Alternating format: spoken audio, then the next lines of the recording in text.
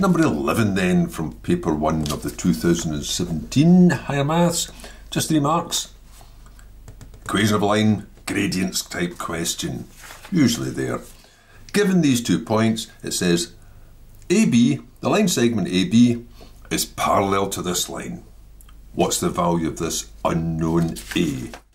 Well, the sort of obvious way to go about that would be to say, well, if that's parallel to this, they've both got the same gradient, so get their gradients and equate them to find this unknown part A. So I'll do it that way. What's the gradient of AB?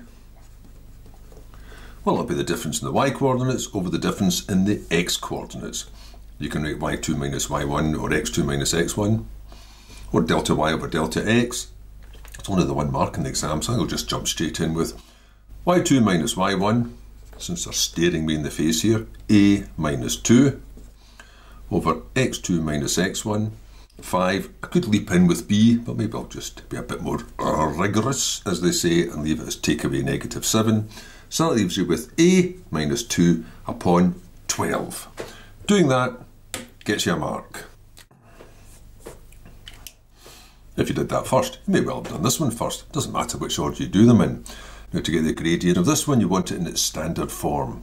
So that means 3y is 2x plus 4, which means y is 2/3 of x plus 4 upon 3, which I'm not really interested, from which you extract the gradient, the coefficient of x, 2/3.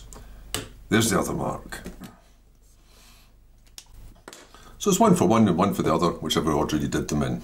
But the important bit is, if that's parallel to this, these gradients are the same.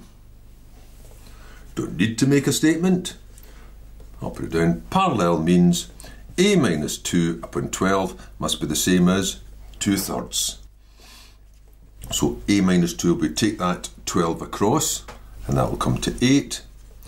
Take the 2 across and add it, and that gives you 10. And there's the final mark. Fairly straightforward. So there's not much to comment on as far as the marking scheme goes. Or you could say this instead. If this line is parallel to this one, then you could find the equation of the line through A, which is parallel to it, and since B lies on it, fit the coordinates of B into it.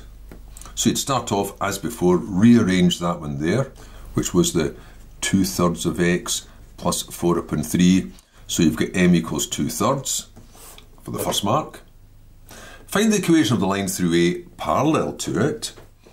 So you would say y minus the y coordinate is the gradient times x minus the x coordinate. I think I'll just jump in with that plus 7.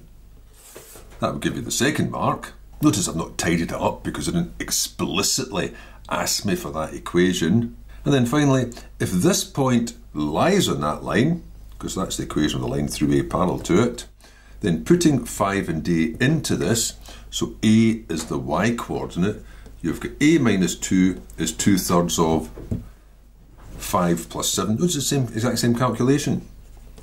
A minus 2 is 24 over 3, 8.